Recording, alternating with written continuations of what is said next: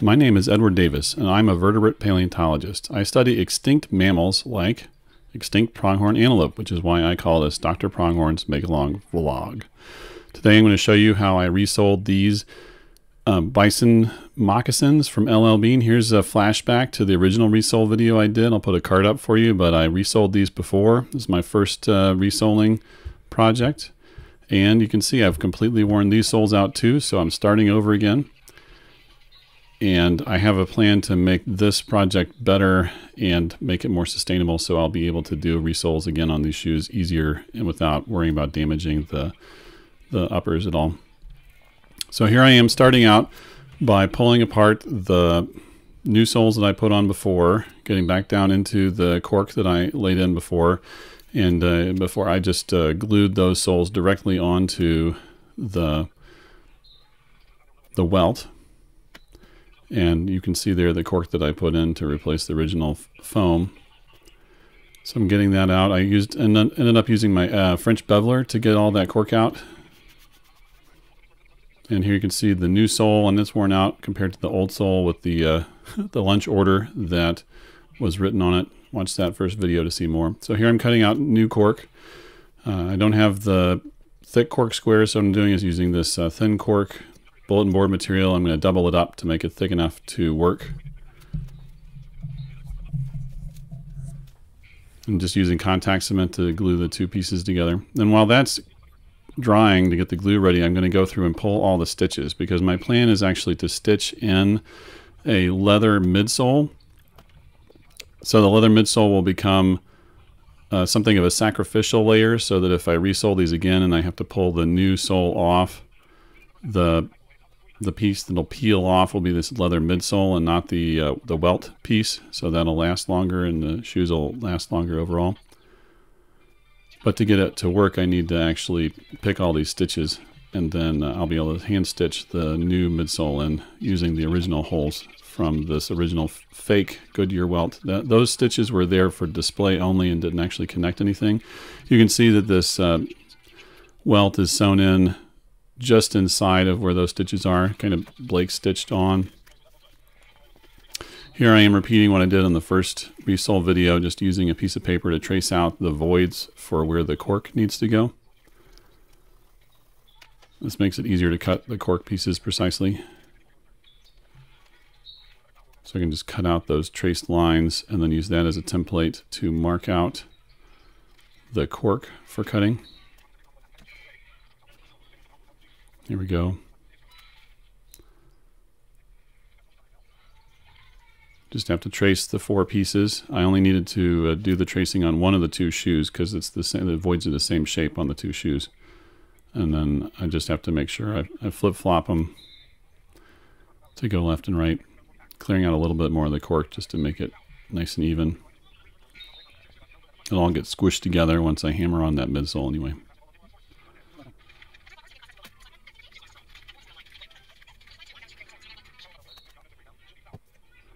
Here we go, gluing those cork inlay pieces in and putting the glue into the shoe body for the cork pieces to go into. Here's your first high-speed hammering of the video. I know some folks really love it.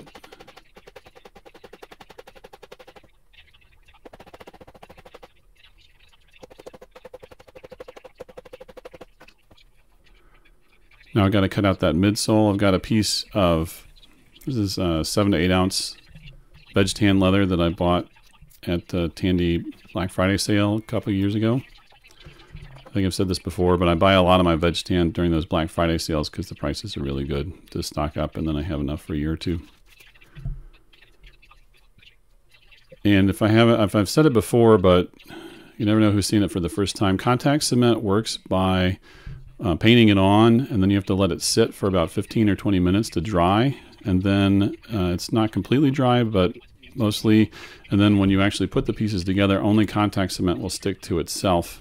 And then if you hammer it down, it causes the bond to become really strong. So what's happening is while the contact cement's drying on the shoes, I'm getting these midsoles or these insoles ready. So as you can see, the foam part of the insoles has worn out. And so what I'm going to do is carefully cut it off and replace it with this brown leather, and then use my sewing machine to stitch it back onto the bison leather of the rest of the insole. And I've figured out how to get the sewing machine adjusted so I can actually stitch right back into the original holes, as you'll see in a minute. So here, and you have to scuff up, if you want contact cement to stick to the finished surface of leather, you actually have to scuff it up because that smooth surface is too smooth. The contact cement has to really soak in. So here you can see painting it on the back side of the leather part of the midsole that was previously there, and then I'm going to add this new piece. I'm going to go back to the midsole because the contact cement is dried enough there I can get it down. So I got to press it in place just to get it set up, and then you got to really hammer it. The harder you push, the better it sets up. You'll see some people use a hydraulic press. I don't have a hydraulic press set up to do it, so I just have to use the hammer. And I'm going to trim it down so it's right up to the original welt. Once that's done, then I can go back and hammer around the edge to get the welt really set well on the midsole. Here's the last little piece. Ping. Okay, then you use the edge of the shoe anvil to go around and hammer down that edge of the welt. So you make sure that part's set up well too. You see some people have a special tool, the crank and a pair of gears that can press down and hold those together. That's nice if you've got it. If I was doing dozens and dozens of shoes, I'd invest in something like that. But since I only do one every couple of months, it's not going to be a hassle. Here you go. I'm gluing the midsole together. I actually did this for both shoes, of course, and both insoles. I keep saying midsole, it's the insole, but I'm only showing one. Yep, so here I go. I got the stitching distance set up, getting back into one of the original holes, locking my stitch in, and then working it forward to go around the corner and then just stitch. I'm pretty happy with this. It only took me a couple of tries to get this setting just right.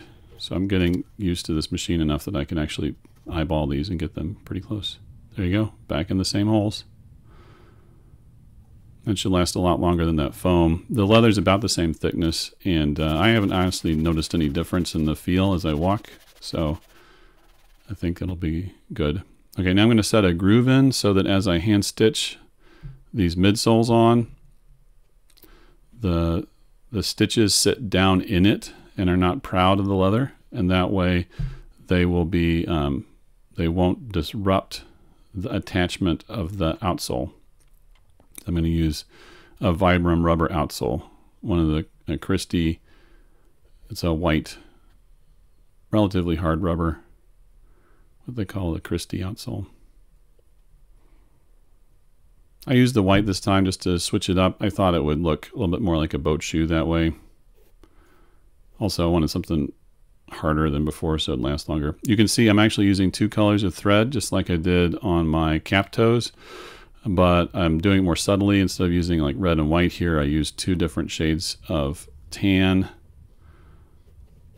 So it's not too obvious, but I feel like if I'm going to hand stitch, I might as well show it off. You can't get that alternating color from a machine stitch. Okay, you got to wipe down and sand the outsoles. Wipe them down with acetone and sand them to get them to be ready to accept the contact cement.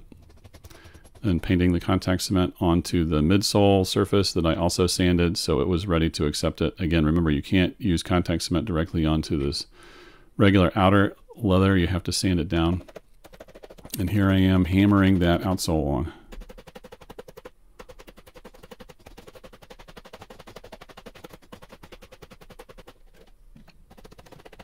And I got to go around the edge. I didn't get it framed very well, so I'm not going to show all of it. And then I tried a new thing for trimming this rubber down because the rubber is really hard to cut with a knife. I used my bandsaw, and it actually worked really well. So I think I'm just going to keep doing this. It saved me a lot of time and effort. This is at 4 times speed, so it wasn't as fast as it looks. It looks super fast. It was actually much faster than the knife, though. Okay, and then here I'm using my 2x72 belt grinder that I originally bought for knife making to sand down the edges of the outsoles, get them evened up so that they look real nice. I will get back to knife making at some point. I'm getting all set up to make folding knives. I'm going to be able to make some slip joint knives and eventually work my way up to lockback knives. So keep an eye peeled for that. If you're interested, go ahead and subscribe. If you like this video with these shoes, go ahead and give me a like on that. And if you haven't subscribed yet, do that. Yeah, lots of white dust from the Christies. Okay, then I got to clean up these uppers. So these shoes are my kicking around on the weekend shoes. You can see they've been kind of abused over the last couple of years since I resold them before. I got paint on them. It's a gray primer from a cabinet project I did with my daughter. There's also some wood glue. That's what I'm popping off there. I got a video on this Boker Wasabi folding knife. If you want to watch it, I'll put a card up for that. And then this is probably not how you're supposed to take paint off of the leather by scrubbing it like that, but that's how I did it because, again, these are kind of work shoes. And actually, once I did all of the treatments, those scrape marks disappeared. I'm pretty happy with it. They look, as you can see in just a minute, they look really sharp when they get done. Yeah, so I'm just using the saddle soap here to actually burnish the edge of that welt in the midsole, as you can see. It's not like a super high shine finish, but again, these are for kind of kicking around on the weekends, working in the workshop shoes. So I wasn't going for something that was super dressy. And I was just using a piece of a canvas tote bag to do the burnishing. Here I'm using my Lexol 2-part cleaning and conditioning system. So you got to put on the cleaner, let it sit a little bit and then clean it off. And then you got to put on the conditioner. This is the conditioner step here. It actually makes a huge difference to the leather, makes it so much happier.